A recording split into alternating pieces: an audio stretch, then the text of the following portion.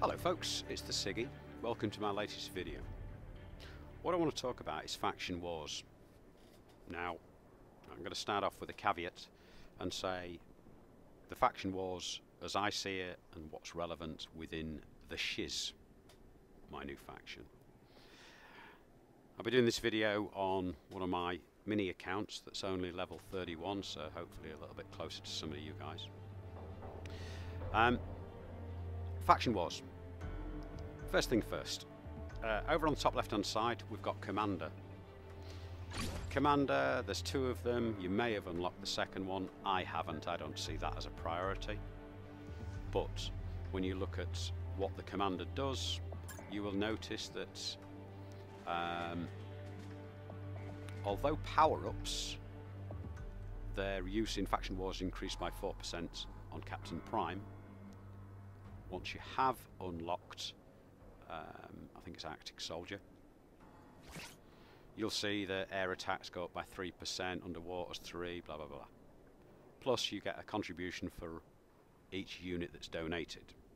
Now, I'll come on to unit donations a little bit more specifically later. But for the time being I've only got Captain Prime. What I have got is down on the bottom right hand side is I've got one of these little pigs. This little pig gives us 15% for every contribution I make. It increases it slightly, and you'll see the reasons for that later. You'd also take a chance to swap over any relevant bonuses that you want or equipped items, etc. Okay, if you're level 32 and above, you might want to be going into Research Centre. In Research Centre, as you may or may not know, there's different boosts. You can increase your defence by 5, 10, 20%, or all three, if you've got sufficient research centres. Next thing I want you to consider is, if there's an event on, you may as well use your faction war stuff to count towards events. So on here, and that's not putting you out, but I'll explain that a bit more in a second. So on this solo event that's running at the moment, it's about winning ground and winning without losing units. Generally in a faction you get slightly more points. Okay, so ideally, providing it's the easiest battle and I can afford to do it, I'm going to aim for ground battles. Okay. The next consideration, power-ups. I've got an area here boosted for my power-ups. Ensure that you've got sufficient power-ups that you can do your battles, however you're going to do it. I'm just going to have a titanium armor there.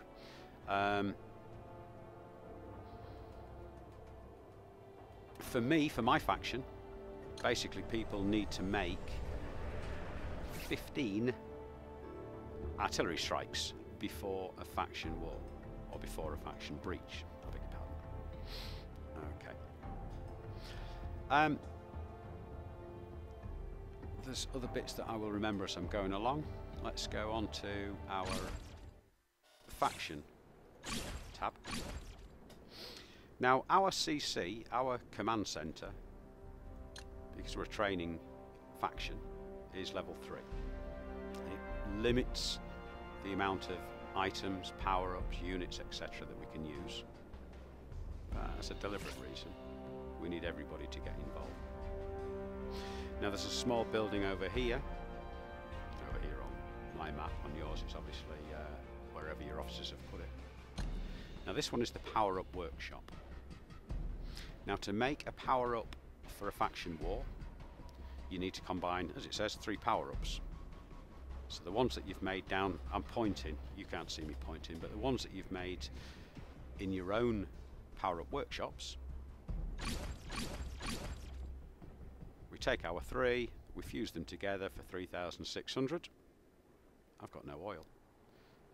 3,600, and I'm just going to show you in my stash what I've got is I've got 1 flare, 2 heals and an artillery strike. points to note. The artillery strike does damage of 20,000. Heal gives 10,000 to whatever units you've got left, if that makes sense. Okay, the units that we can produce,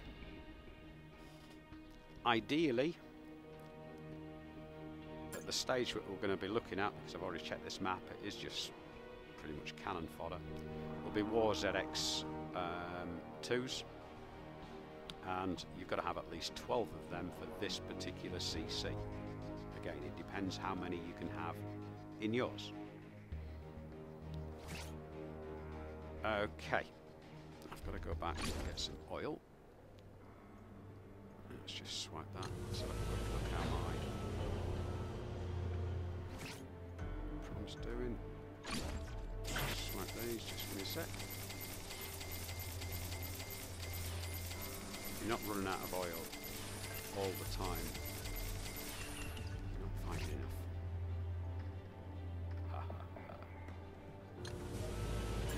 Not my words. Somebody cleverer than me. My good friend Laz. Okay, so we've got that. Let's go back down here. Now onto our faction wars. When you click on this tab, okay, you're presented with 4 different tabs at the top. You've got your own faction, where its health is. You've got the contributions, and you've got your enemy faction. When you click on these tabs, you can look and see who's battled who. Okay, you can see whether it's a win or a loss. You can also see what the enemy's doing. At the moment, these aren't even awake, so it's not going to be that difficult. Okay, so back onto my faction, you can also look at the breaches that have been done previously. I'm going to go through this. Every time you do a base breach, watch the one before.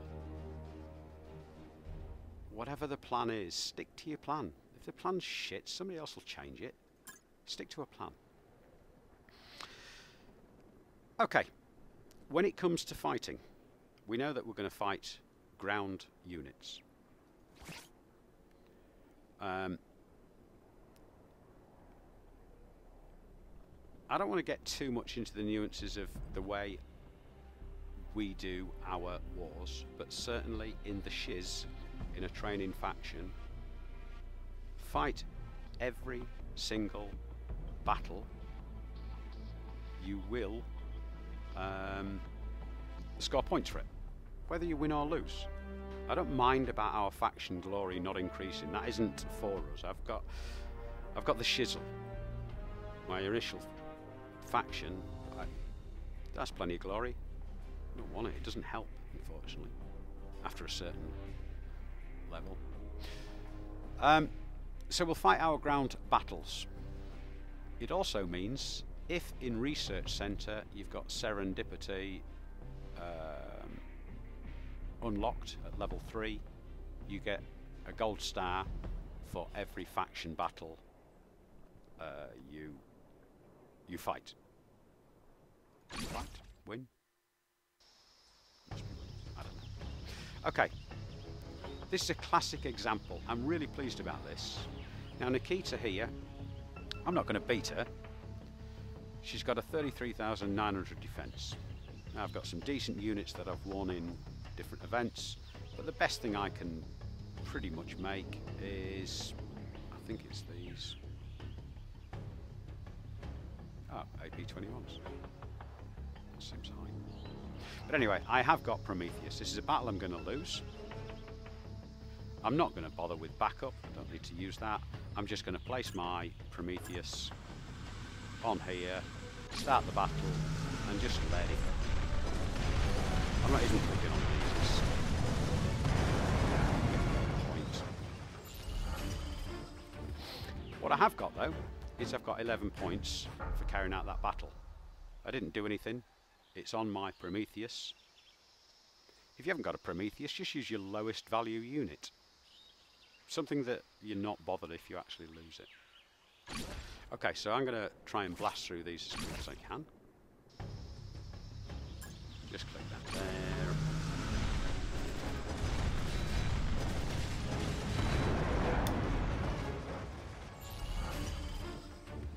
Again, 12 that time. Yeah, you get a little bit more. I will come on to donations, guys. I'll put a note on here, maybe, and say you can fast forward, or you can just sort it out yourself.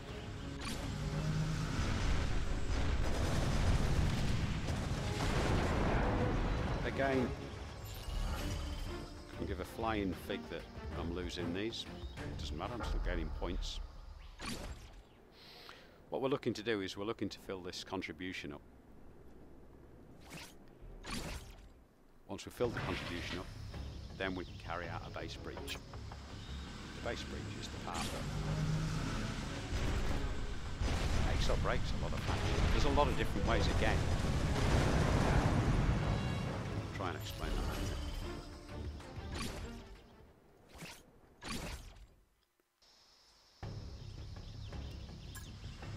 I've noticed on other people's videos when they say, I'll speed this bit up, keep the sound going, so that all of a sudden the words that I'm saying right now are so if I speak really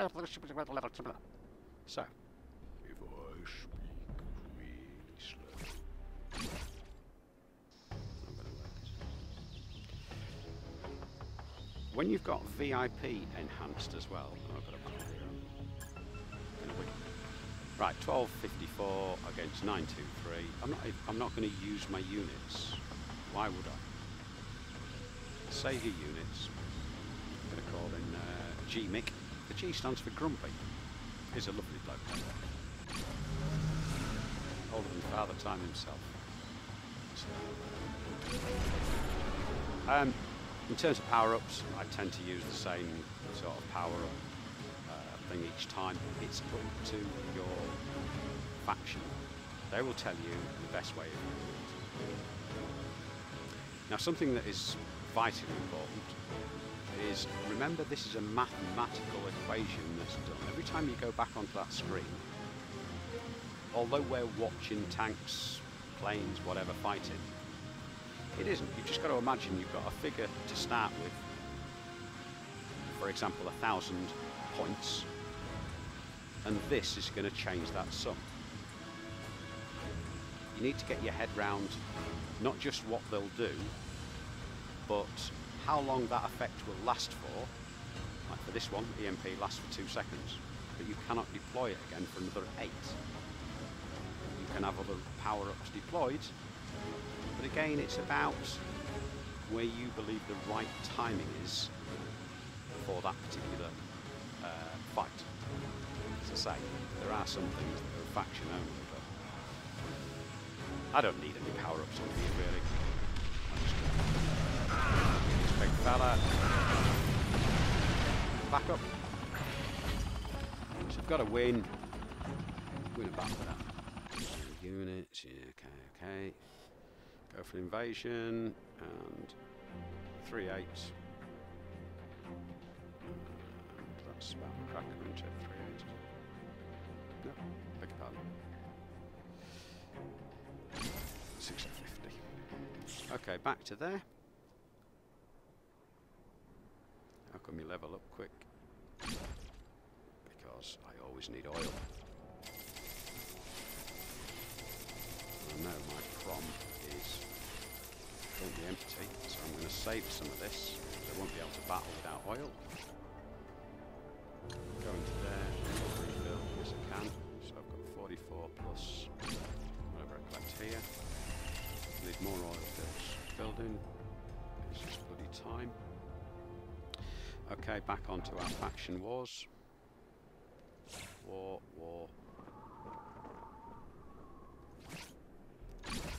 Ground. You do get a significant increase on points when you're winning battles, so this goes up. There are other commander bonuses that will give you an extra battle, or an extra percentage of battles.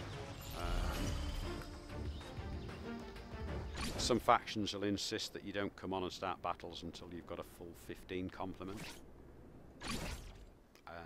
It's not a case of right, wrong. I just work on the basis that some of the battles are over in hours, and we can't expect people being logged on 24 hours a day. Some of us sad gits are, I guess. There we go. Okay, let's run through that. You might wonder why I'm always moving from over to the left-hand side. The way the game works is the default position that your items are deployed on is the default position that other units fire back on. In my head, anyway. That's my thoughts, right or wrong. So I move it out of the way. To me, it gives it a little bit.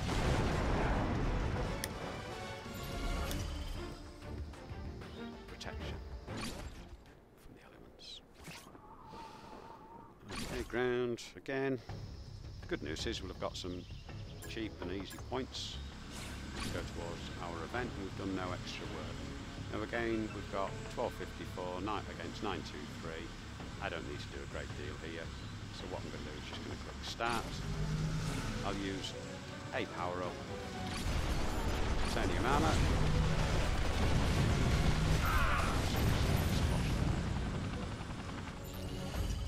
Yes, okay, protection, General Jack. Now I haven't got much oil in reserve. I've only got 46, so I need to go back down. See how long I've got before this. 6 seconds, okay. What I don't want to do, I'll use that 46 in. I sometimes do a couple of battles and then think, shit, I can't invade what looks potentially a great base. I've got no oil. Dogs howling outside. I'm outside so I can clean up, and then I came on my game. Okay. Where are we now? Faction wars. Ground. So on here, I've only actually. I was going to say I've only won actually two battles. We're still moving up. I should have looked at how many points you get for winning.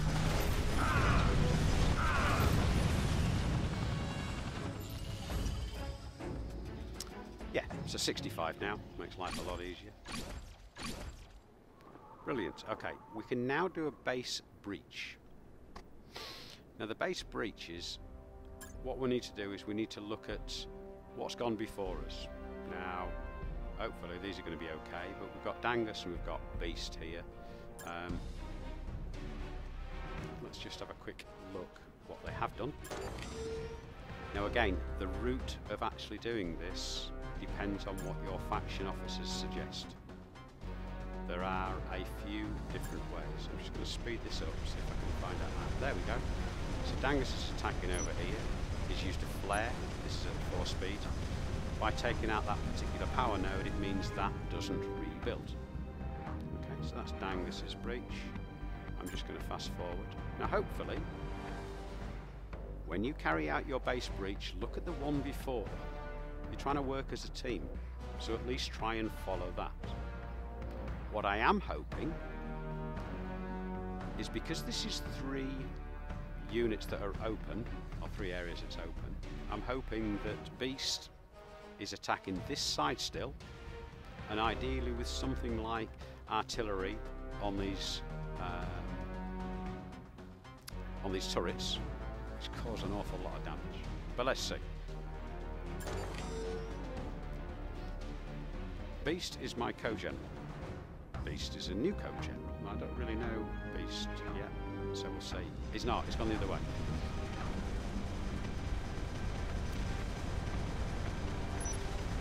That is good. Again, taking a flare to a unit means you're specifically taking items out.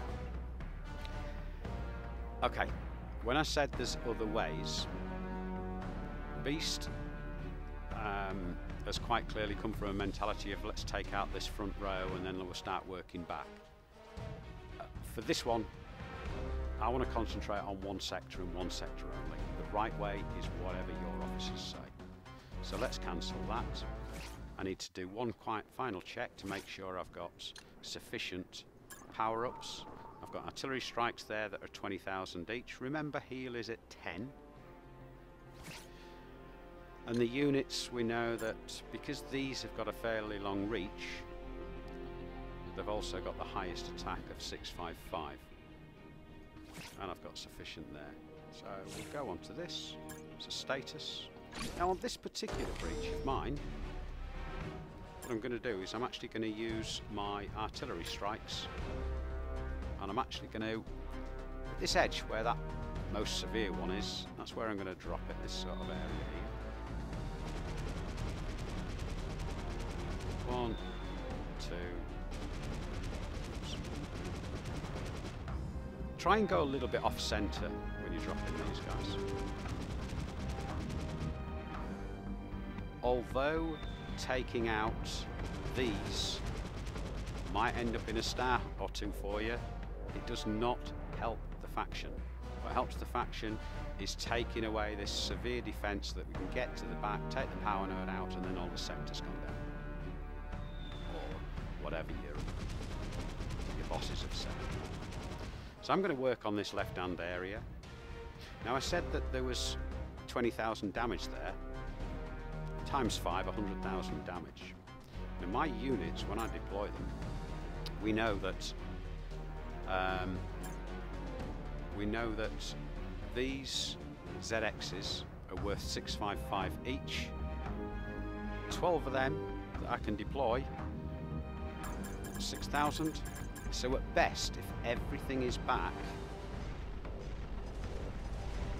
if everything is there and I do a refill, just 10,000 for what? These are just cannon fodder.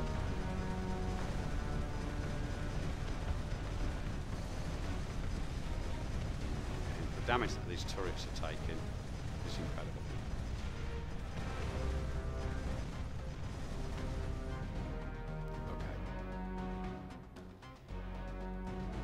Okay. It is not about... the way stars are given out for faction wars is terrible. It seems the more you do, the less you get rewarded. Because the stars are given for eradicating an item, because the stars are done for eradicating an item, sorry, it means you could take out something that's got a really low defensive value for that faction. It's done nothing for us. Try and work as a team on it. There's a couple of schools of thought on this. Now generally, in any other wars, if you click retreat, you've lost it. You can click retreat on this, and your points still count. Okay.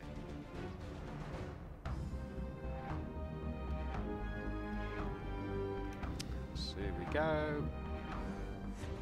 Okay, that's done.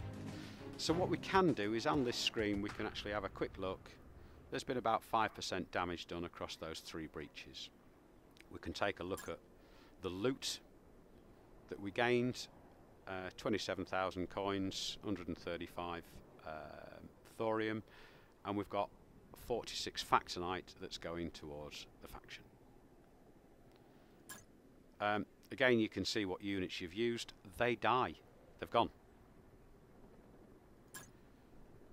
And the power-ups, that was just a confirmation of what I've used. This information is far more beneficial to generals, but we can't get to it properly. Okay, donations. What do we donate? Now, it's an absolute fact that when you click on this donate button, you've got a plethora of figures. Now, these figures here are how many points. Now, if you noticed before, it took us, I think it starts off, it's about 300 points for the first one. Then for the second one, it's a little bit more, and like somebody will hopefully confirm the figures and write it in the comments for everybody else. But. So we need to level this up again. Yes, of course, we've also got more fights we can do, but this is more of an ethics thing. The donations that you do to your faction all total together, along with your faction wars that are vitally important and the points that you've gained therein. The units that you donate goes towards the strength of the Jotun, the battle at the end with the robot. The lower you are, the less effective your donations are. Granted, that doesn't mean they are ineffective. When it clicks on donate, all I ask is in my faction that you donate the best units that you can build from cash. So let's have a quick look down here. And the easiest way to do this is if I look on a... Ah yes, it's my have... Wrong, no it's not. Yeah, my have 6s. I can produce them to level 4. That's the best unit. So if I go back into that tab, click on wars, click on donate, and when I look for my have 4s, they're all the way down here, all the way down here. I haven't got any because I've just got bored of them. But it's not much more points than this, even though I've got the contribution bonus. If I clicked on that Humvee, it will add 50 points, or 35 points. Another 35, and another 35, we can confirm that. Yes, we can. However, this is because it's me and me only. I am not insisting my faction donate the best units that they can. I would suggest always saving your best units and donating what you're able to.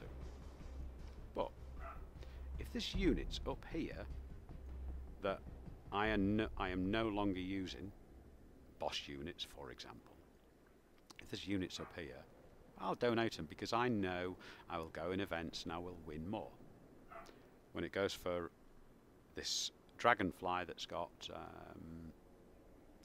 power-ups of smoke on it as well, you can see how the bonus goes up. When you click confirm on there, your donation is history. You do not see it again. There used to be a replay of the battle where you could see people donating units, and you could see that you've got so many of your team donating the best possible units and half a dozen Muppets donating the lowest possible unit, and it was so obvious. Now we've got to go look at the figures. But that unit's gone. You need to build that up and then carry out a base breach again. If we look on our base breach reports, we can see that on my breach I got 46 Factonite. I didn't win any stars. Tough. It's try and play for the faction. Okay guys, that is about as much as I want to cover really on faction wars on here. If there's anything you feel that I do that you don't agree with, it's not quite right, whatever, let me know in the comments. But as always, thank you for watching The Siggy.